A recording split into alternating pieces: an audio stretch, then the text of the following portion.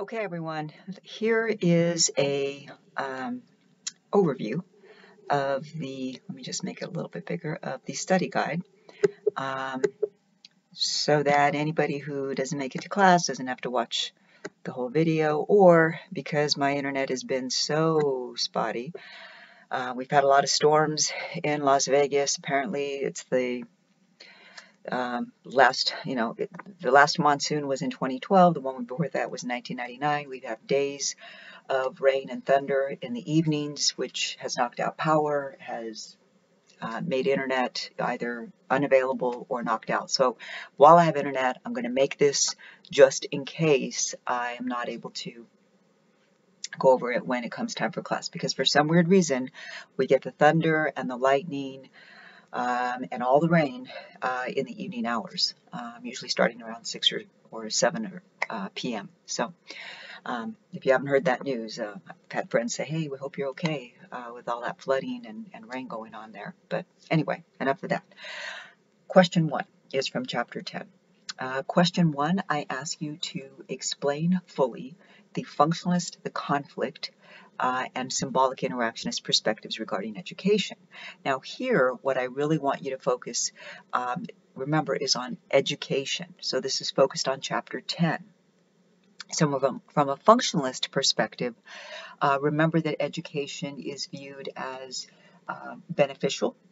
It serves a purpose for society, and of course some of the functions that education serves, as outlined in the text, and I was going to start going over last week, are things such as we learn math, we learn how to read, we learn history, geography, all these math, arithmetic, all these subjects that will help us to become contributing members of society when we grow up.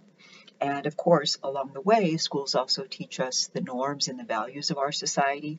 Schools also help to socialize us, so we learn how to make friends, how to keep friends. We learn how to work with people who are different from ourselves, get along with people who are different from ourselves, etc. So from a functionalist perspective, lots of positive things going on there. From a conflict perspective, the conflict perspective, remember, is focused on what's not working so well. And for sure here, conflict perspective, evaluating education, is looking at some of the things that are problematic within education, and particularly through in the K through 12 levels. So hidden curriculum, I believe, is in the text. It's cultural imperialism that is not. Hidden curriculum is this idea that there are many things that are taught in schools that have nothing to do with learning. They have more to do with teaching us the norms and the values of society, which, from a conflict perspective, often have nothing to do with making us a better informed person, but rather making us more willing, more likely to embrace the attitudes of the society around us. And so here's a quick example. In California, the curriculum is fairly, one could say, progressive, very inclusive.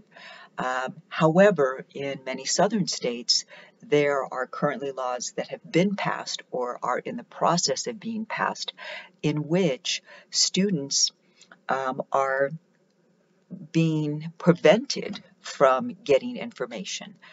So one of those that most popular bills being passed right now, I believe it started in Florida and it's being passed in other states, or currently is law in those states.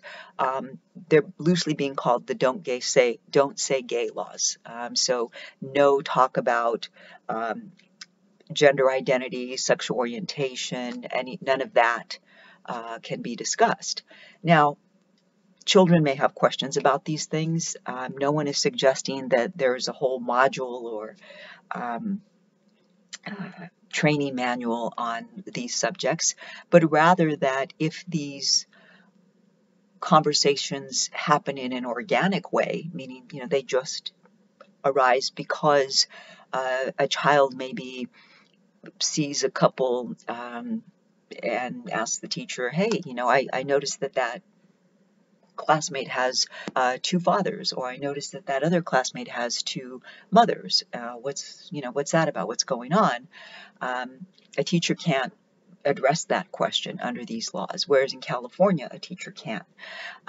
So that's just one example of hidden curriculum, but here's another one that probably most people can agree is, because not everybody would agree that the southern state laws are not a good thing. Some would actually say, yes, they're a great thing. I agree with it. California should have it too, which is fine. We don't have to agree on anything.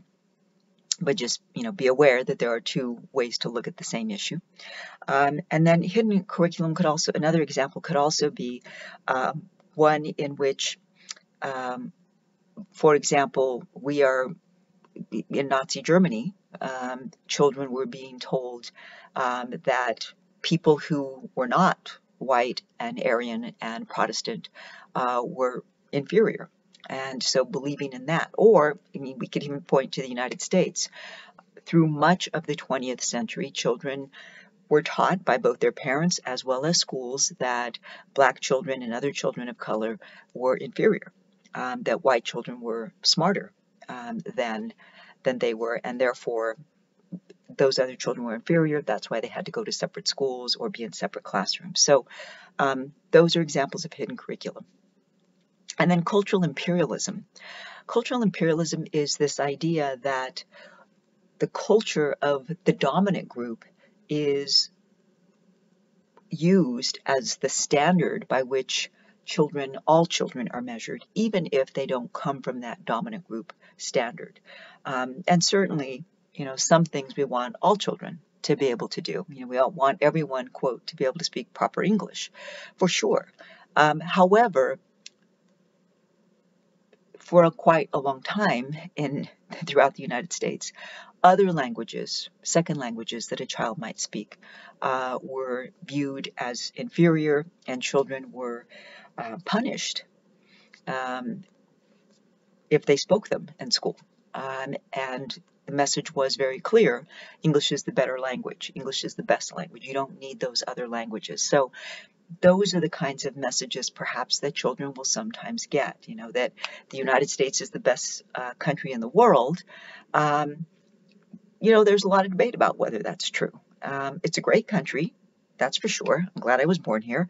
No doubt about that. But can we learn from other countries? I think so. But again, not everybody agrees that the United States is not the best country in the world. Again, I'm not saying I wasn't glad to be born here. Of course I was. But I don't think that means that we can't also be critical about things that don't work very well, particularly in education, and how white dominant culture is used as the standard to measure everything else by. There's a lot of value in the cultures of all people here in the United States. At least I believe so. Symbolic interactionist perspective, focusing on education. Remember that symbolic interactionist perspective is really focused on the interactions that happen in schools. And here, you'd really want to make sure that you talk about Pygmalion effect, which is discussed in the chapter.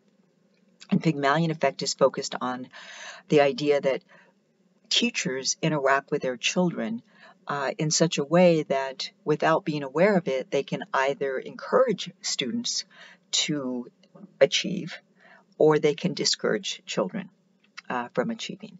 And so the way that a teacher interacts with the students will have an influence, an impact on how that child feels in school, how they learn, whether they learn as they should, or whether they're discouraged from learning and perhaps come to believe that they're big dummies. So you want to make sure that you discuss Pygmalion effect there. All right, and of course, in any discussion that you write, you want to make sure you're giving examples and detail to support your statements. Don't just say, functionalist theorists say that education is good for society. That's true, but how? In what ways? Explain that. Which perspective do you believe best describes what's happening in school today, and why? So you may think it's all 3 of them. You may think it's functionalist and symbolic. You may think it's conflict and symbolic. You may think it's only one of them. You don't have to only choose one. You could tell me that you think there's a little bit of all three or just these two. But again, tell me why you reached that conclusion. How did you reach that conclusion? What are the examples that you're relying upon to come to that conclusion? And then finally, explain homeschooling, vouchers, distance learning, and charter schools. Those are all discussed in the text, so I won't go over them in a lot of detail here because I think there's a really good discussion in the text.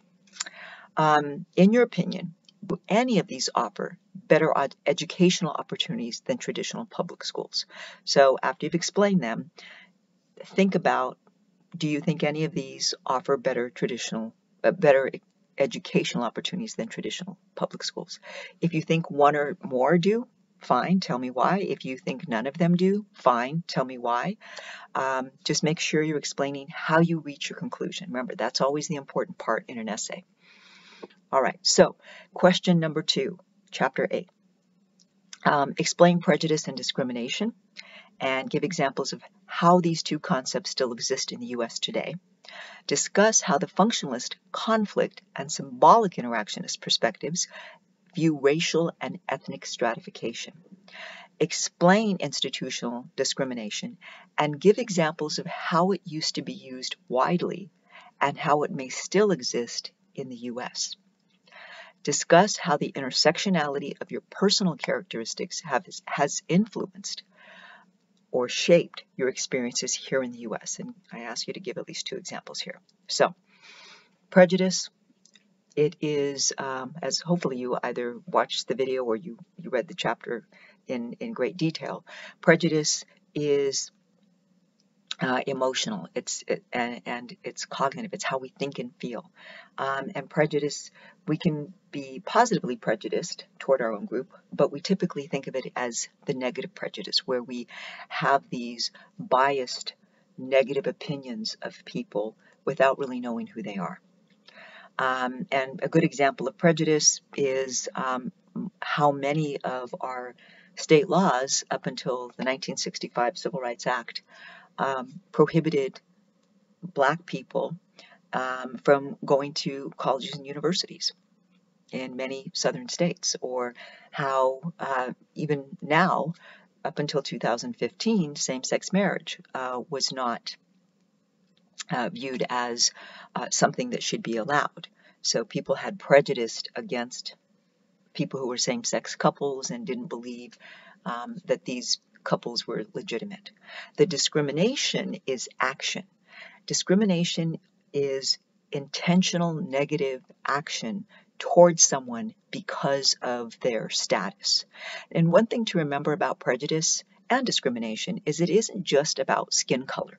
We tend to think this prejudice and discrimination are about race and ethnicity, but really these two things can be targeted at any group, not just people who are in same-sex relations with members of the LGBTQ community or non-gender or non-conforming individuals or non-binary people, but also toward people who are overweight, people who are disabled, people who are viewed as very unattractive, people who are viewed as very dumb.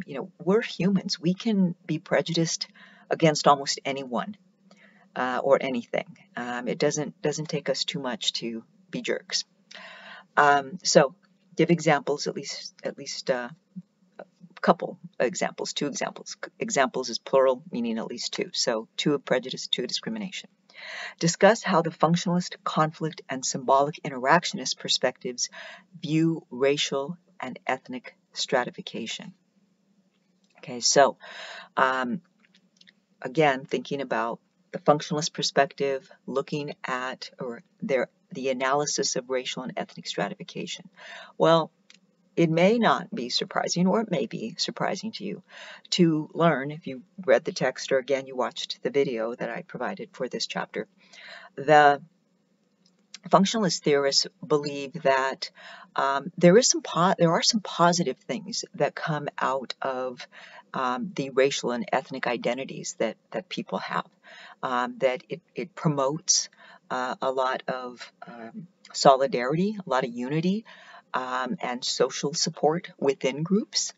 However, even functionalist theorists recognize that the classifications of race and ethnicity can be negative if they are used to classify people in an inferior way or to subordinate or subjugate people such that they don't have the same rights or opportunities as others in society. But on the face of it, racial and ethnic classifications are positive because of that solidarity, the unity, the social support that people within groups may have.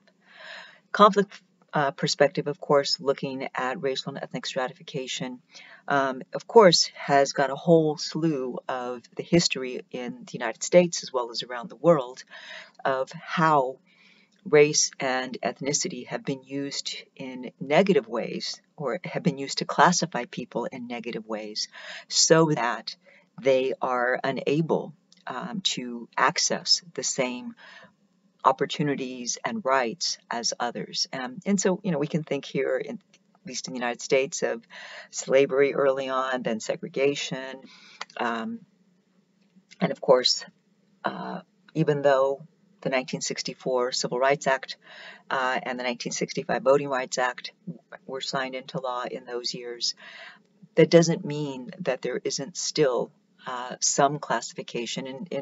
In my view, one of the classifications today that is viewed quite negatively are immigrants, particularly immigrants who are brown immigrants, whether they're from Mexico or Central America. Typically, people think of brown immigrants in a negative way, whereas they may not think of immigrants from Europe or Canada or Australia in a negative way. And then symbolic interactionist perspective. Symbolic interactionist perspective is focused on how we interpret or how we give meaning to race and ethnicity, and how, because of the perceptions we have, given our biases of people who are different from ourselves, we may then interact in ways that are different. So think about how, again, this was in the past, but it still does happen from time to time. Well, one example is the more recent instances of hate crimes against Asians. Maybe you weren't paying attention to the news, but in 2020-21 in particular, there were quite a few media stories about Asians who were attacked by someone who blamed them for COVID. In fact, not only were some of these individuals attacked, some of them died as a result of their injuries. And of course, there have also been some more recent, again within the last couple years, instances on the East Coast of individuals who have targeted synagogues while Jewish people were at their service. And then, of course, back in 2016, a young man by the name of Dylan Roof went to a black church in the South. He had driven from his home a couple hundred miles to go to a black church. He went into a church. There was a Bible study going on. The 15 members who were at that study or that Bible study group invited him in. He sat with them for some period of time. I forget how much, maybe half an hour, 40 minutes, something like that, studying the Bible with them. And then he opened fire and he killed several of them. Several of them died and others were injured. And so we know that the way that we perceive others, the way that we attach meanings to their race or their ethnicity may influence the way that we interact with those individuals. Then explain institutional discrimination and give examples of how it used to be used widely and how it may still exist in the U.S. Okay, so institutional discrimination. The first part of that answer is focused on individual discrimination. All right, so prejudice, discrimination, individually, we can have prejudices against someone. We can discriminate against that person. Maybe we own a store and we tell that person we're out of stock, something they want, or we are renting a house or an apartment and we don't rent to somebody because we don't like, quote, their kind. There are ways for individuals to discriminate. Somebody who has a small store and is hiring maybe doesn't hire somebody from a particular racial or ethnic group. But institutional discrimination is this idea that that discrimination is built into the institutions, meaning that the institution regulations or guidelines or the way it was created was built on a white mainstream model, and the institution perhaps is not willing or able to engage with or to include others. And as I said, there are plenty of examples of this throughout to the 1960s and even into the early 1970s, with educational institutions not allowing people of color to attend them, with women not being allowed to go to certain colleges or practice certain professions. And so that kind of institutional discrimination, or here's another one, in the military, up until 1942 or 44, somewhere around there, until an executive order was signed, people of color, men of color, when they joined the military, they served in separate platoons from white soldiers. They weren't considered good enough to serve alongside white soldiers, even though some of these ethnic platoons did some phenomenal work in helping the United States government to win World War II. I'm talking here about the Windtalkers, a group of Navajo indigenous persons who used their native language to be able to send and receive messages from one place to another without the Germans or the Japanese being able to decipher them, because very few people know the Diné language. Or the Tuskegee Airmen who flew air missions that were very successful. They were black men who had never been given a chance to fly, and they proved themselves to be quite phenomenal airmen. So there are some examples of how it used to be used widely. There's no shortage of finding them, so give at least two. And then how might it still exist in the U.S.?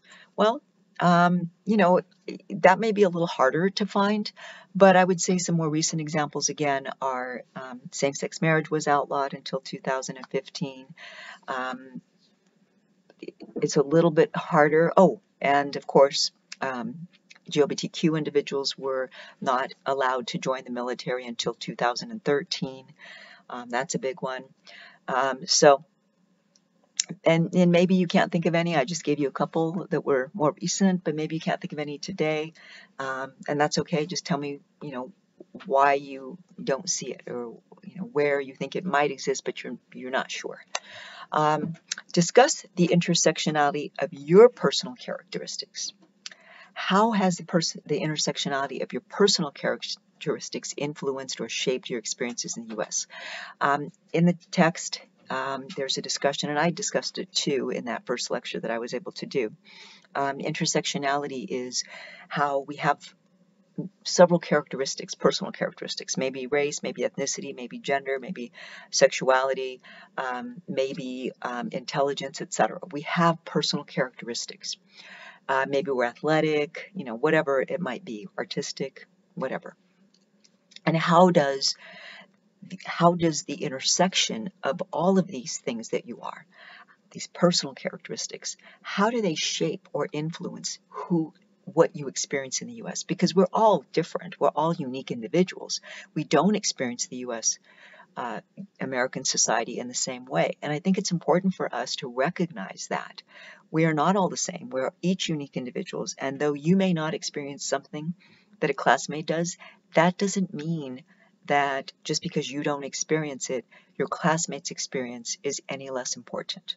I think it's important for us to keep that in mind.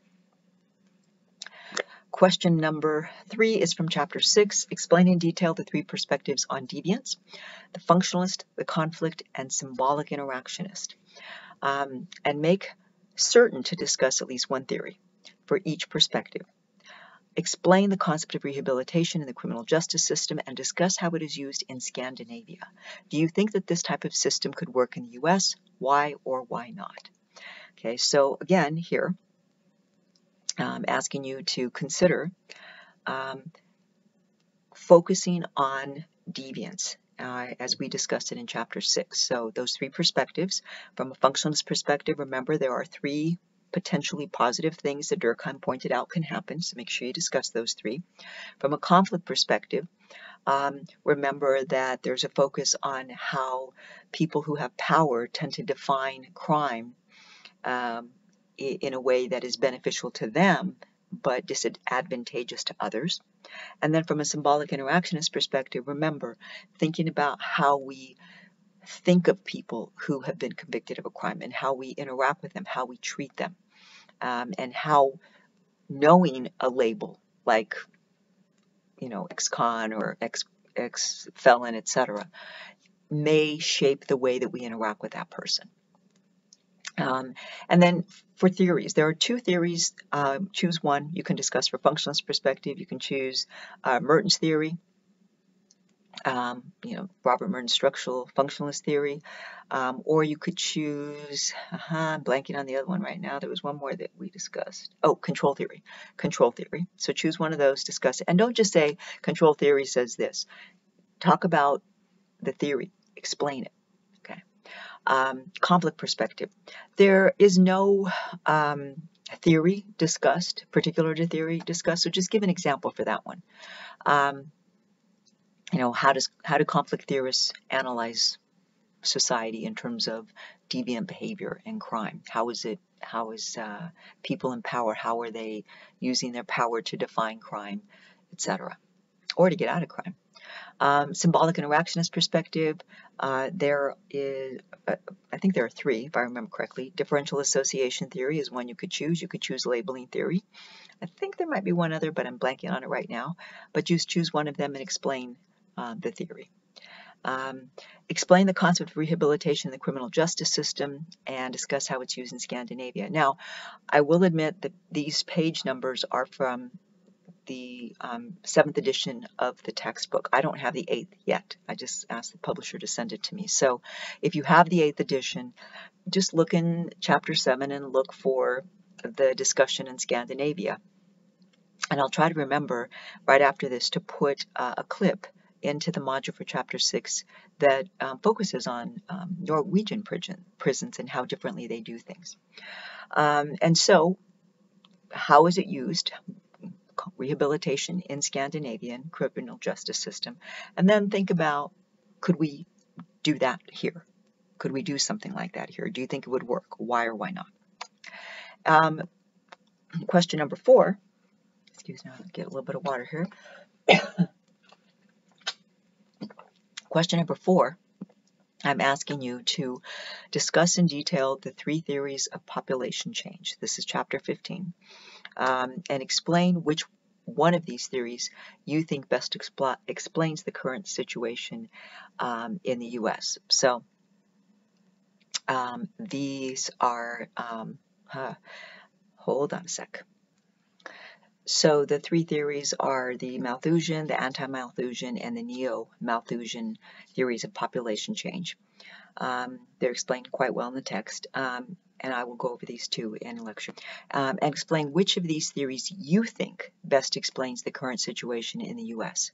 Explain how each of these 3 perspectives analyze the natural environment.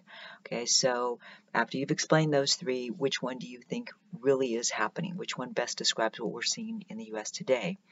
And also discuss how each of the perspectives analyzes the natural environment.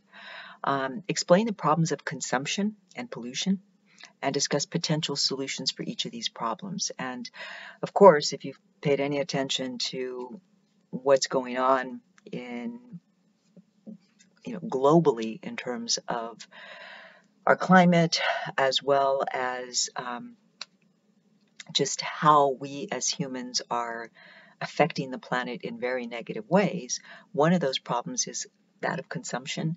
Overconsumption, we might more accurately describe it. As humans, we are so used to buying things and then chucking them, dumping them, throwing them away after a few uses. One of those issues is fast fashion. It's called fast fashion because it's expected that consumers will not wear these clothes for very long, maybe 2 or 3 wearings or washings, and then they'll get something else.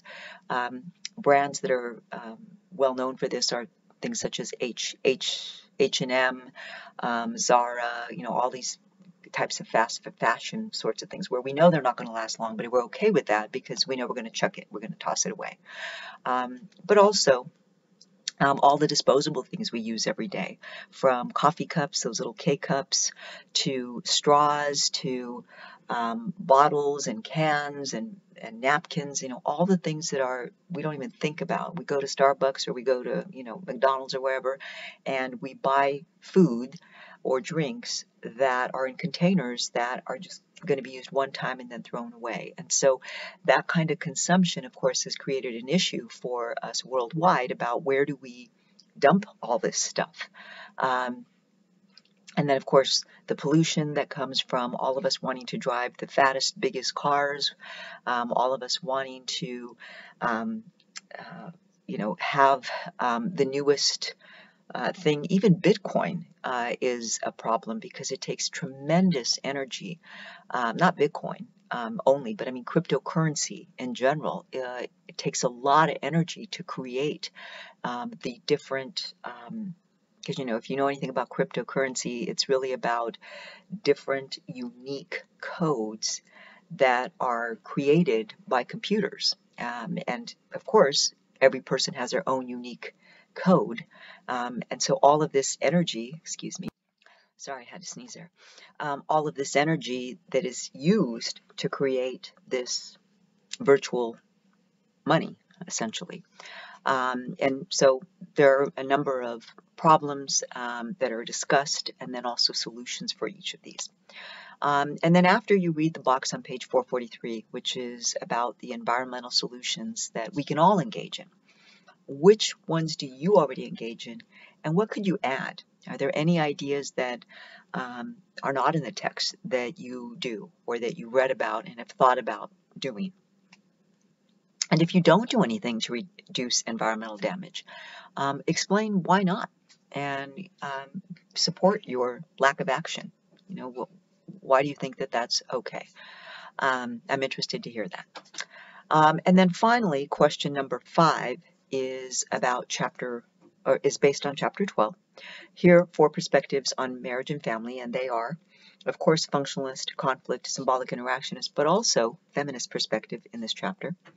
And so again, these 4 are discussed quite well. I went over them in the overview that I put into chapter 12, and just in case when I have to do the lecture, I'm not able to because of my internet connection, you can watch that video that goes in detail over those perspectives. But it is discussed quite well in the text as well. By the way, that video is already in the module for chapter 12. It's one that I've made before for other classes. Discuss the 4 relationship trends as discussed in the text. Okay, and again, all you have to do is look for relationship trends. If you have the 8th edition, it's in there. You just have to look for that heading, relationship trends. And so discuss them, explain them, and then describe the extent to which gender and sexuality influence the division of labor in families. Okay, so again, gender and sexuality. How do we think about people within the family? How do we think about males? How do we think about females? How do we think about a child who is non-binary, or a child who is gender non-conforming, or a child who is cisgender heterosexual, or a child who is identifies as trans or gay or lesbian or bisexual? How do all of those identities play out in terms of how families view children and how labor is divided within families? So that's the overview, and I hope that it is helpful so that you get a good idea of what I want you to focus on. And remember, there are 5 questions, but you will only be assigned 2 out of these on that final exam.